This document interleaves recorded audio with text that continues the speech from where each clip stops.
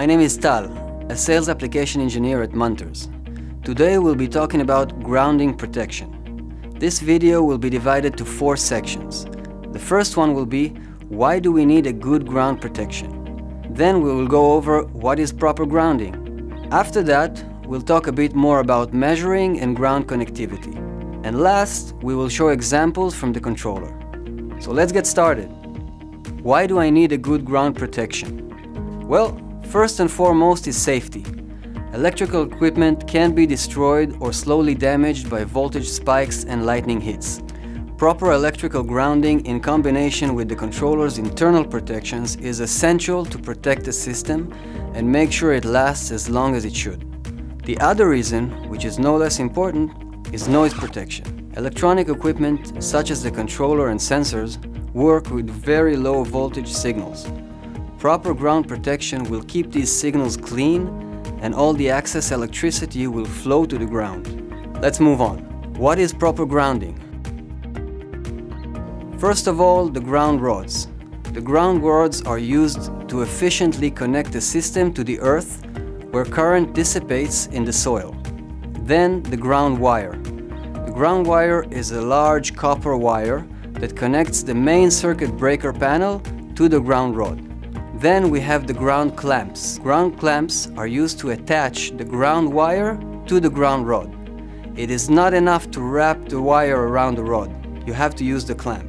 Make sure that the rod, wire and clamps are installed properly and meet the industry standards. After we connect everything, we need to measure the ground connectivity. Ground connectivity must be measured at the controller's ground wire. This is very important. Special ground testers are highly recommended. These testers enable measuring ground resistance without breaking the circuit. Remember, standard voltmeters do not show ground absence or high ground resistance. Lastly, do not rely on visual inspection. The ground rod's resistance must not exceed 5 ohm. Measure the resistance before the controller, as you can see in this video.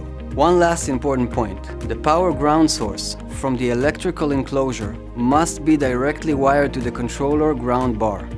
If you have several controllers in the room, each one should be connected directly in a star layout and not daisy-chained to one another. Now that we got that covered, let's see some examples from the controller. The controller must be grounded through the dedicated ground terminal. Sensors, bird scales, and silo scales and other cable shields must be grounded at the controller. Failure to do so will impact the devices. For example, temperature can fluctuate when power spikes or when other devices such as fans start operating. Bird scales and silo scales can also show unbalanced values. A very easy way to see the scale stability is to go to Scales and then Test menu and make sure that the numbers show stable figures and not jump around. The communication cable shield must be connected only at one end of every cable. This is very important for the communication stability. Unprotected communication will change the voltage value on the cable, resulting in disconnections. Finally, the silo. The silo's metal body should be grounded locally. Don't forget, some external devices, such as solar panel inverters or frequency drivers that are used for variable speed fans, might inject noise to the power line.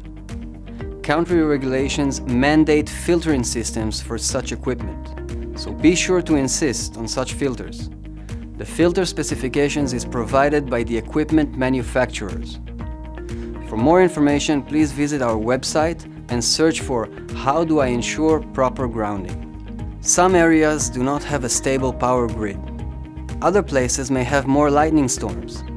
For areas like these, we provide some devices that reduce the risk of damage and provide a stable power source. There are 3 types of lightning protection and stability devices. The first one is RPLP1, Power Line Protection. This device is designed to be installed in front of the controller in order to protect the controller in case of lightning strike. Then we have the RIT50, which is also a lightning protector, but its main objective is to isolate the controller from electrical spikes and is highly recommended for areas that do not have a stable electrical infrastructure. Last but not least is the RCLP1, Communication Line Protection. This device is connected in front of the controller and protects the controller from lightning hits that may insert through the communication cable. Having these small protection devices can save a lot of money in case of lightning strike. For more information and detailed diagrams, please visit our website and search for available lightning protection and stability options.